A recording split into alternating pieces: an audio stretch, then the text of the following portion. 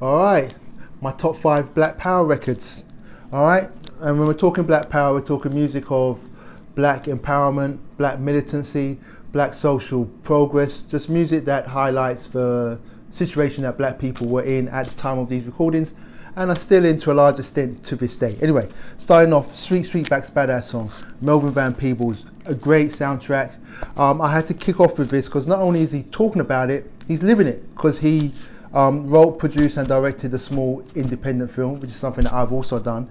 It's not easy to do, and it grossed millions of dollars. My film never grossed millions of dollars, but his did. So he made it happen, and a great soundtrack came out of it.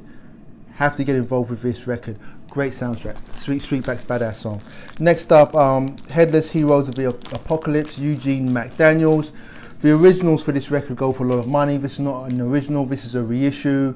Rumor has it that when the Atlantic executives heard this record, they pretty much released it in a very small, limited amount of copies, refused to promote it, and I think it was quickly dropped from the label too. It's a militant record. It's been sampled by numerous people, including a Tribe Called Quest and everyone else. Jagger the Dagger is my favourite track on that album.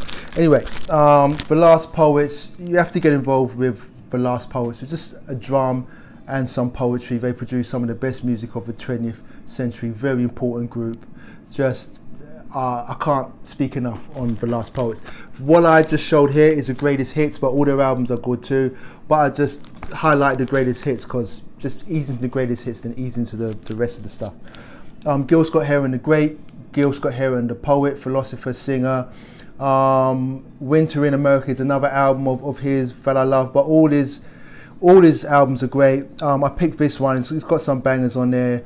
Wiley on the Moon, No Knock is on here. The King Alfred Planet. It's just a great album. Gil Scott-Heron, Free Will. Finally, Billy Paul. Okay, he's an R&B singer, and there is a track on here called Let's Make a Baby. But with tracks like People Power, America We Need the Light, and my personal favorite, Let the Dollar Circulate, he's talking about that Black economic progress. These are 5 records you need to get into to just get involved and get into it. Peace.